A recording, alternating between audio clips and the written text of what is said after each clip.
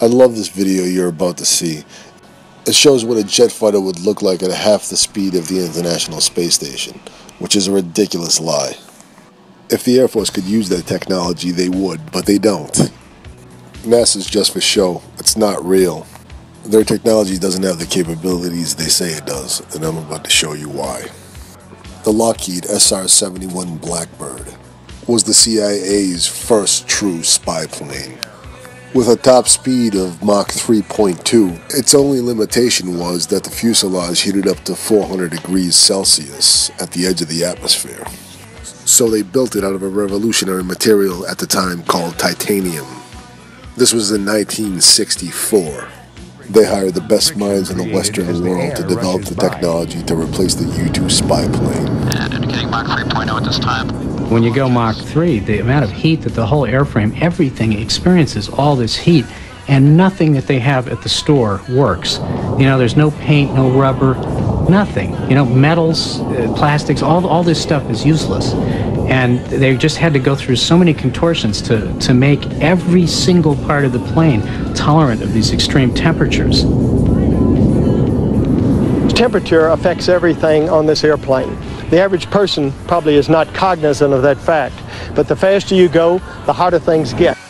And if you remember your calculus by looking at this graph, you can pretty much tell that the air particle density reached its limit at about 20 miles altitude. If heat caused by friction was a concern for the X-15 and the SR-71 Blackbird, why wouldn't it be a concern for the International Space Station? You know why it's not a concern? Because they're lying to you. The Lockheed jet is 9/10 titanium. And when they build it, the CIA uses a FINEM company to buy the material from the world's largest supplier, the Soviet Union. When all they had to do was use NASA's X-15 technology, with a top speed of 4,520 miles per hour. That's double the speed of a plane that came almost 10 years later. One more piece of evidence that everything NASA puts out is bullshit. And what's with the 666 occult symbolism on this plane? Watch this next piece of propaganda video. As early as 1952, the X-15 aircraft was being conceived by the people at NACA. At the Langley Center in Virginia, they began investigating the unknowns associated with flight to the thinnest edges of the Earth's atmosphere.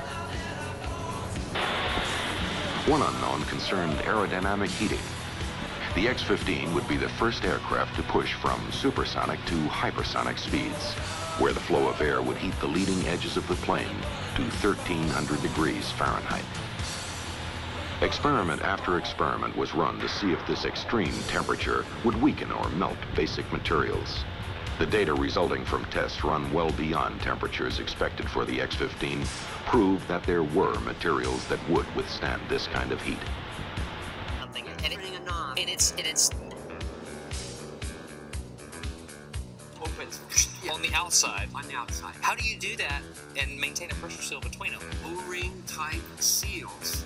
No, you don't. With a rotating shaft. All our hatch seals are O-ring type seals. Yeah, but how? She's supposed to be in the thermosphere right now, in an atmosphere of 0.01 millibar, with superheated molecules up to 2,000 degrees Fahrenheit, traveling through this medium at 17,500 miles per hour. How is the International Space Station not fully cooked on one side of it?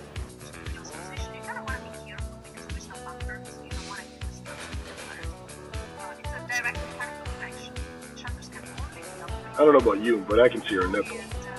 Because I'm supposed to, right? You know you've been looking at it. As she gently strokes the knob connected to the shaft that has two O-rings on it going through the International Space Station, all the while she has a smirk on her face. And she's got that intentional look about her like, I look like white trailer trash, let's go slumming in the back of your flatbed pickup look about her, right? Right? Yeah, I'm smarter every day. Fuck you, Hollywood. Another problem, after rocket engines shut down, the X-15 would be thrust into a ballistic arc in air so thin that normal aerodynamic control would be impossible. How then could the pilot control the aircraft? The answer? reaction controls that would allow him to correct roll movement and position the aircraft. Rockets don't work in the free expansion of space with nothing to push up against. Force equals mass times acceleration. For every action, there's an equal and opposite reaction. And fuck you too, Mythbusters. Your little rocket is pushing up against the glass. This chamber is made out of plexiglass. Plexiglass outgasses like nobody's business. At best, this is a partial vacuum because the chamber would have filled back up with molecules of plastic. They have to make episodes like this in order to reinforce the propaganda. Properly for re-entry through the atmosphere. But the designers knew the problems of control would never be fully solved until an X-15 aircraft was actually built. We knew the X-15 would look something like this.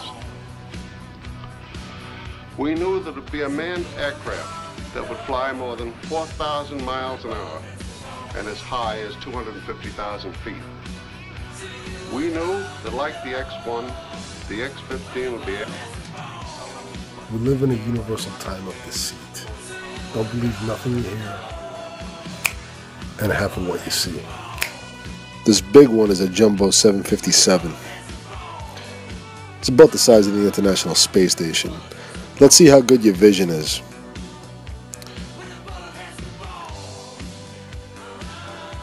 Can you see it now? It's about a mile up. Can you see it? Now it's about 2 miles up. Can you see it now?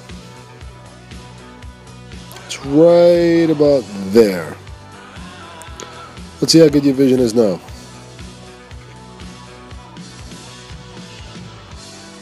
Six miles up. Can you see it now?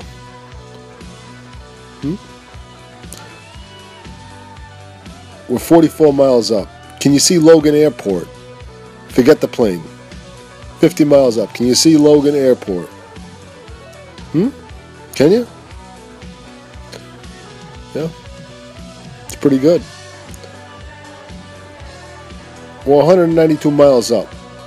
What do you think? You can see the International Space Station now? If you find yourself in a world that you don't belong into, it only means you were put here to create a new one.